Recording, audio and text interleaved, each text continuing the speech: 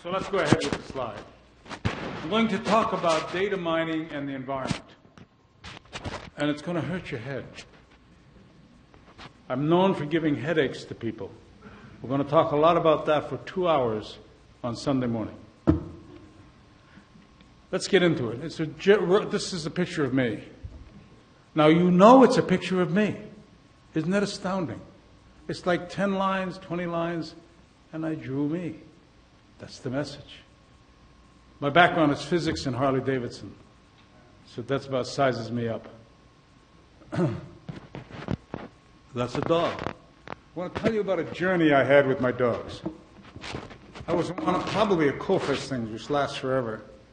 And I was on a trip, and I came home one night, and I live in New Hampshire. We had 4 inches of snow, 20 degrees, the windows were up, and I was in a rental. I park, and I go to put my key in the back door, and my 3 dogs, 2 Rottweilers and a Terrier, did not bark. How did they know? Couldn't sleep very well. Next day I had a postdoc intern from mathematics from McGill University in Canada, and we started working on it. We found that, lo and behold, the dogs were looking at a set of measurements, all very poorly made and inaccurate as hell. But the accuracy of the set was proportional to the exponent of the number of measurements, not the scalar value of them. Whoa. What's this?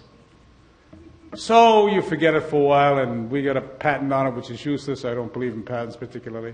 But you got a thing that says, maybe if I make a lot of stupid measurements, I'll be better off than one big one.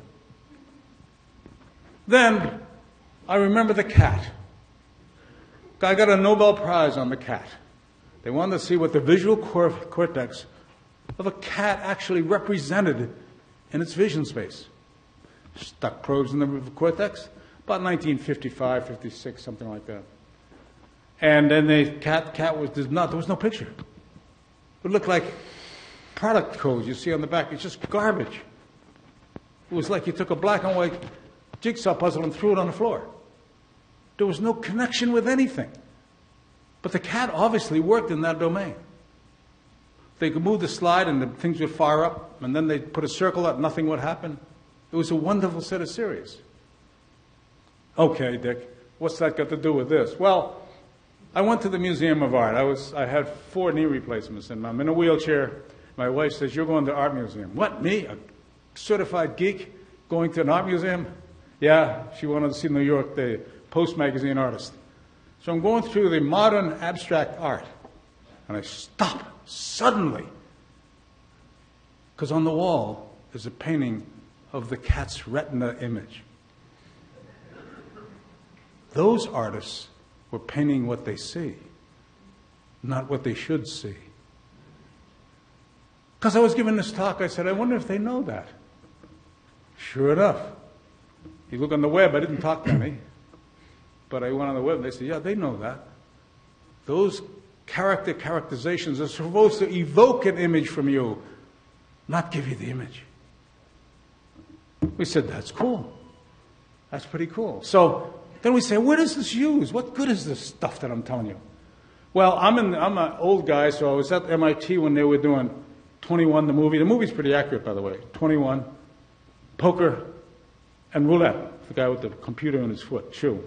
And we invested in a poker player. He was, one of these 180 IQ mathematicians, knew the status of everything. Got out to Las Vegas, and he was winning like crazy. We were feeling we were rich. We already knew that you can make it up by getting selfish, so we played. He got to Las Vegas. He got his clock cleaned. They weren't playing poker. They were playing you. They could tell by your emotions what cards you hold. Sunglasses be damned. Hat with a peak be damned. How you reach for the poker chips. You've had it. As I said, I want to talk about my wife who can count cards in 21. They found a way to get around her, by the way.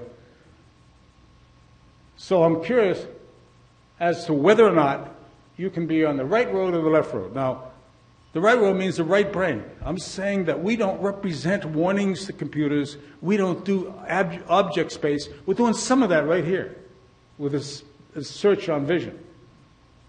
But there's no algorithm. Now, the big thing about this is substantially reduced computer power, substantially decreases the time to make a decision. I do it with a PC. It's not a big deal. Here's an actual application we're doing. We take a big monster motor. There's big monster motors that we do, 1,000 horsepower motors, electric motors, up to 3,000 horsepower. Boats, tugboats, electric trains, locomotives. And we want to know when they're going to go bad ahead of time. So this is really what we do. Take a big motor, big thing, and slide a box under it with no wires, no connections.